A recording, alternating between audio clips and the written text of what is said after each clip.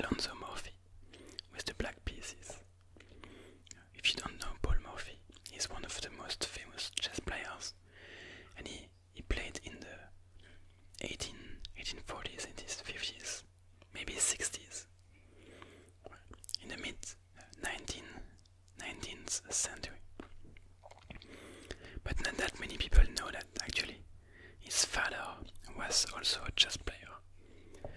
So today I want to show you a game between the son and the father. And Paul Morphy is playing without his rook, so with rook odds. We have e4, e5, knight f3, knight to c6, and bishop to c4, an Italian. So far, so good. Knight to f6, the two knights defense. And now we have knight to g5, which is a very aggressive move. And it's actually a smart strategy from Paul Morphy to play an aggressive line against his father, because he's playing without the rook. So if we were to play some positional a game where both players develop all their pieces to their maximum utility, he would end up in a losing position because he's lacking one rook. So by going into a very aggressive position, he says, maybe I can checkmate you before we even develop the pieces on the queen side, in which case we would not feel that I'm a rook down. So this move comes with a big threat. Knight takes f3 would be a fork on the rook and the queen, and would be defended by the bishop. Bishop takes f7 is also possible. So you have to defend this, and so we have d5, and pawn takes d5. Now this is a known position, even with the rook over here, and the best move is actually knight to a5, to chase this bishop away. If the bishops move, you just capture the bishop and then recapture the pawn. And if bishop to b5, you have c6, and you're not worried of the capture because you can recapture with your pawn. With a tempo on the bishop, you could have also have recaptured with the knight. That works too. But this is better because you get a tempo, and you're in a great position with black, and that works pretty well. So knight to a5 is the best move, but instead Alonzo Morphy goes for knight takes d5, and now we have the fried liver attack, a very popular opening, very aggressive one, and it's almost a meme, this opening. People really like it, and it comes with a fork on the rook and the queen. So traditionally you are forced to take this. In this one instance, because you're a rook down, you could, for example, avoid this and say, I'm going to recapture your knight later, and yes, I've lost an exchange, but because I was rook up, I'm still a knight up. So that would be possible, but capturing this knight is still by far the best move. And Morphy's father takes the knight. Now we have queen to f3, check, which checks the king but also attacks the knight, which is defended once but attacked twice, so you need to defend it. Paul Morphy adds one more attacker over here. Now you could try to defend with knight to e7. It's not the best move. Typically, knight to b4 is a better move, and you're not afraid of a3, because you would go knight takes c2 check, which would be a fork on the king and the rook, but there is no rook in this position. So it would still work, but not as well as usual.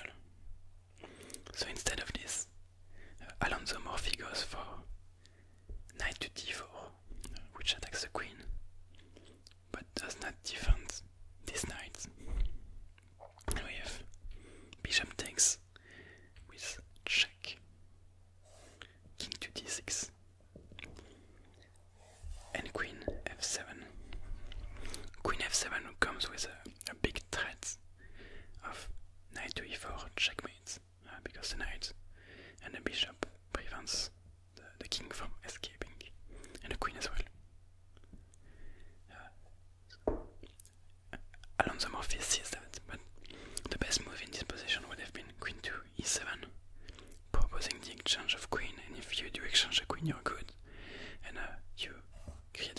escape square for the king, and this would just be a fine position for black, a winning position still.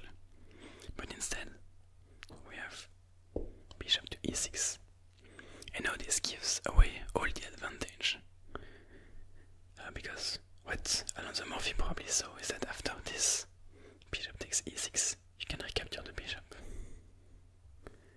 But if he had calculated a little bit further, you would have seen knight to e4 check.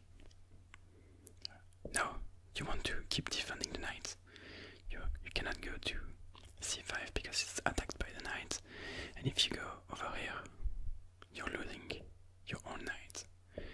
So we have king t5 protecting this. c4 check. Now if you take the pawn, you lose the knight. So king takes e4 and queen takes e6, and it looks like you've just exchanged a pair of knights.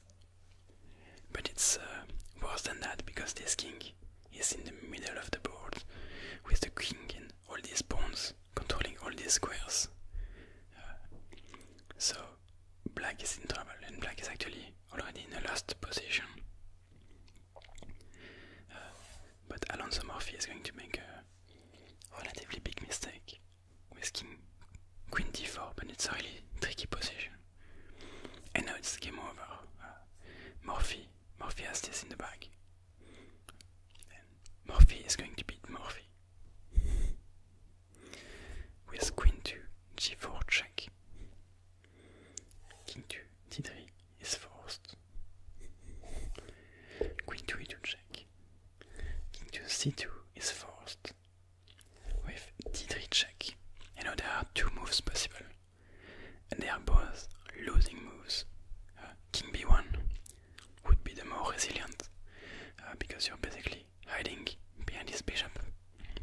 Instead, Morphy's father takes the bishop, and now there is a very elegant way of finishing the game, something that you don't see very often, and it's a castle checkmate, because the queen and the rook are basically a ladder mate on the black king. And so it's something that you don't see very often, a castle into checkmate. Let me just put it one more time, like this. And so it's move 18, and black is checkmated on the first rank, which is not something that you often see. You can see that later in the game, in the end game, but not in the opening or in the beginning of the middle game. So this is a very interesting game with a beautiful finish that I wanted to show you. And it's a nice video to start making videos again. I would like to commit to making one video every 2 days for you. That was my New Year's resolution. 2 weeks late, but still better late than never. And if you want to see something in particular, some opening, some game, maybe something from the Tata Steel chess tournament that is going on at the moment, maybe just some tactics, maybe anything that you want in particular to see, don't hesitate to let me know in the comments, and I will happily do that, to what you would like to see. I'm open to about anything. You can even send me one of your games if you want, and I would analyze one of your games in a video.